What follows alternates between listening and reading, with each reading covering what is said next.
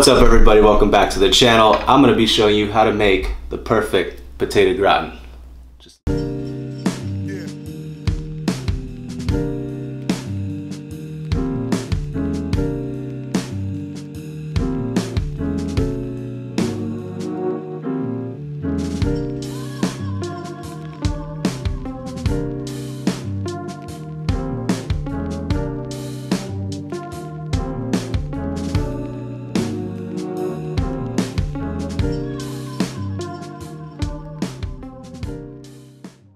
Alright, welcome back to the channel everyone. What do you think of my new apron, huh? Festive. Christmas. Whatever. Alright, so obviously peel your potatoes. We're going to go through a lot of potatoes here, so use a lot. Now, stay clean. Put a napkin under there, just as always. Easy cleanup. Now, a bowl. Half and half in, and then a lot of salt. We're going to season this well. Black pepper, generous amount. This is going to be what we drop our potatoes into. Now dial in your mandolin. We're going to do a little testy test here to see how thin we're going to go. This is about where we want it. Really thin and sort of translucent. You can see my finger through there. Now find a stable spot. Put your mandolin right on top of the cream bowl and then slice it on in there. So make sure that the potatoes don't oxidize, and also they'll be coated in the cream and we're good to go. So this is my container of choice. I'll leave a link down below if you want this one right here. Now when we're putting our parchment in here, it's very important that we get a piece long enough to overhang on the edges here. You'll see why later. Brush it with butter generously. This will make sure it doesn't stick and also tastes amazing because it's butter. So now we're just going to start shingling our potatoes, overlapping each other just a little bit until we have one single layer. And then once that layer is done, we're going to finish it off with a couple dabs of butter here.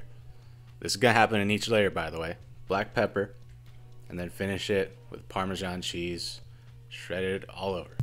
Now this is something that's going to take a lot of patience, so grab some good tunes, have a seat, whatever, and just go with it.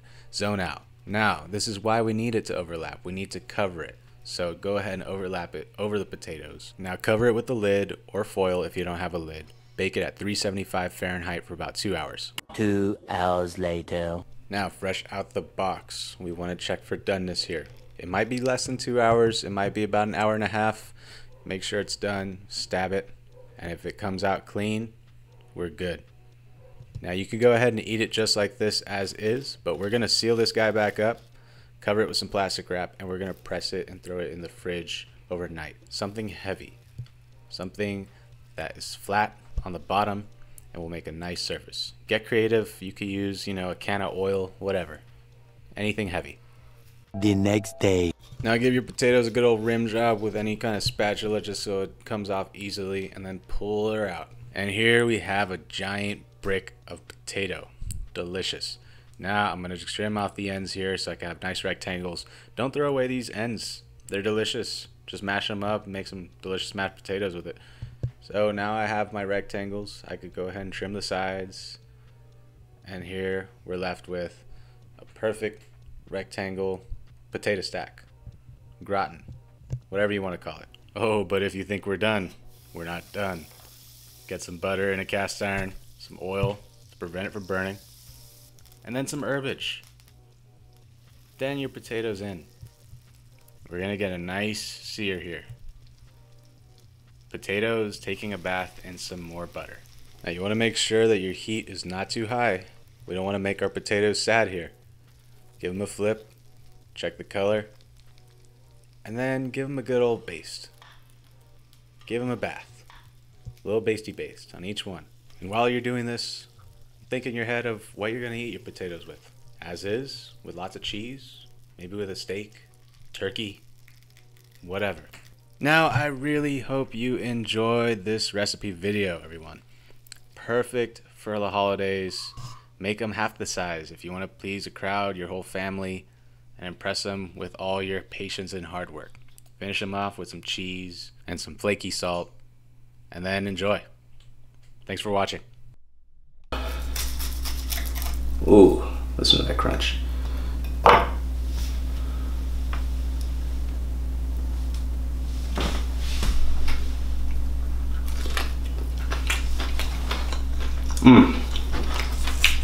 A little salt on there.